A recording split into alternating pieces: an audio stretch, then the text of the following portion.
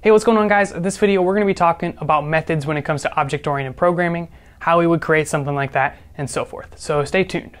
Pramp is a free mock interview platform where you can develop your technical interviewing skills. Practice coding with live execution of all major programming languages to solve real interview questions. Interview types include data structures and algorithms, product management, behavioral interviews, system design, front-end, and data science. I've personally used this service to successfully crash course for a software engineering interview.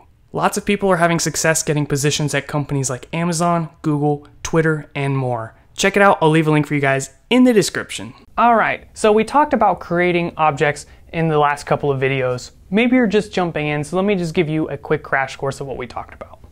Very quick. We might have some class, and this class can have fields, such as a name, and it can also have what are known as methods, which basically define some behavior or something that each object can do, such as, and you would invoke this with parentheses when you use it. So how would we define something like this? Well, inside of a class, this is our class structure. We would create this in some file.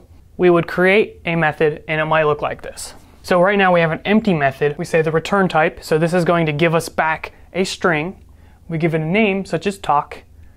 We put the parentheses, which is where we would put any parameters. So anything we expect to get passed in as input as arguments. Then we open and close the body and our code goes here. So this might look like this. We can say return to basically give that string as an output. So we can say, hi, I'm, then we can end the string with a space there and say plus name. And this name here is going to come from that field. So that would be defined probably right here. I'll just do a real small public string name.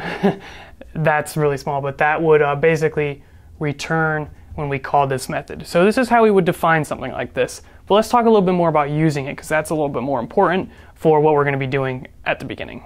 So we define this person in code like so, and then we can use it like so in another method somewhere else. We create a new person like so, and then we set a value for the name, and then we can use this method.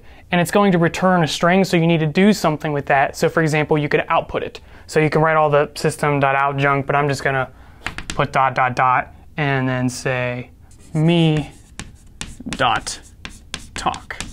So this method will return, hi, I'm Caleb.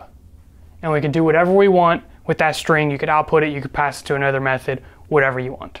So that is the basics of methods. There's variations we're going to get through. So for example, static void main, that's the main method that everything is executed from. We haven't talked about static, but we will be getting into that. But for now, all you really need to know is that methods allow us to do something. It's where we can put calculations and so forth. We'll also use methods to basically gate who can access our fields. So eventually this field name here, we'll probably make it private and we'll create methods to access it. So just like this one is accessing name here, that's still going to work because it's defined within that class code.